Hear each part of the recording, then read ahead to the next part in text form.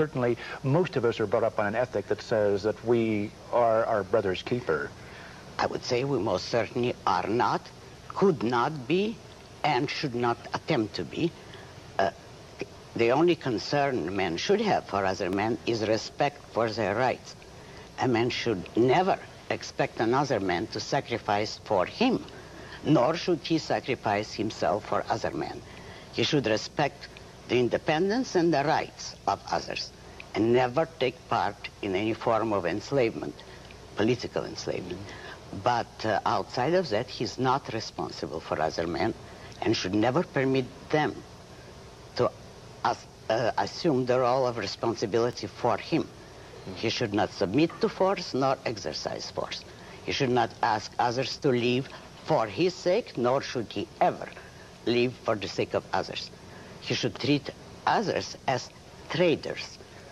But that is, if two men agree on a given deal or they want to cooperate, that's fine. They trade value for value voluntarily, without sacrifice on either part.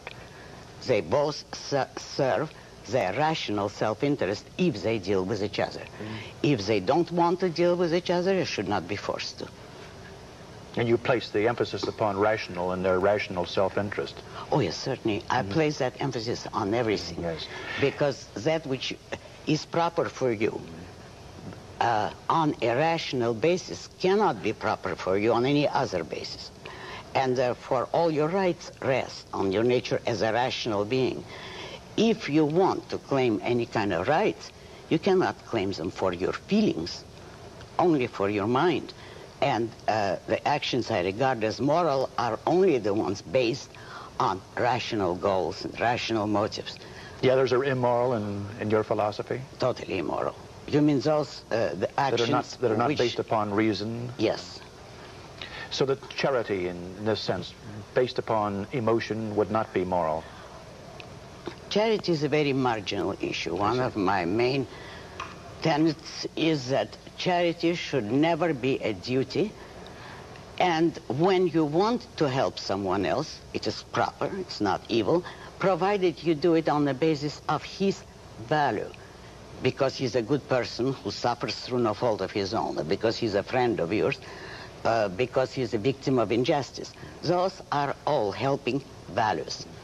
But never on, if you grant a man charity on the ground of his flaws, his not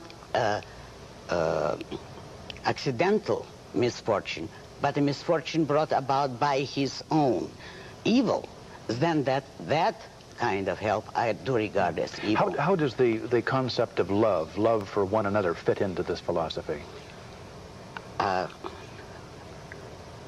Shall we start with romantic love, because I don't quite understand love romantic for love one certainly another. is a part of your novels. It's very much a Romantic part of love I regard as the most properly selfish emotion there is. You fall in love with a person because you regard him or her as a value, and because they contribute to your personal happiness. Now, you couldn't fall in love with a person by saying, you mean nothing to me. I don't care whether you live or die, but you need me, and therefore I'm in love with you. If someone offered love of that kind, everyone would regard that as a deadly insult. That isn't love. Therefore, romantic love is a selfish emotion. It is the choice of a person as a great value, and what you fall in love with is the same values which you choose embodied in another person. That's romantic love, and that is profoundly, properly selfish. Now, any lesser form of love, such as friendship, affection, is the same thing in effect. You grant a feeling of affection to those whom you have concluded are values. Your response to others is on the basis of values. And if they're no good, then you feel the appropriate emotion of contempt. Are values absolute? Is it either good or evil? Is there any area in between? That depends what you mean. On which value? I would say values are contextual. They depend on the context of a given situation. Now, there are unfortunately too many people who are part good, part bad. well, that's their problem. But what morality would demand of them is to struggle to the best of their ability to be good and never do evil consciously. If a man does that, I would regard him as completely good. If he never does evil consciously, deliberately.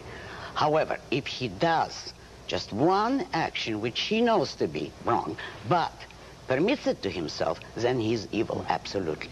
The rest is only a matter of time.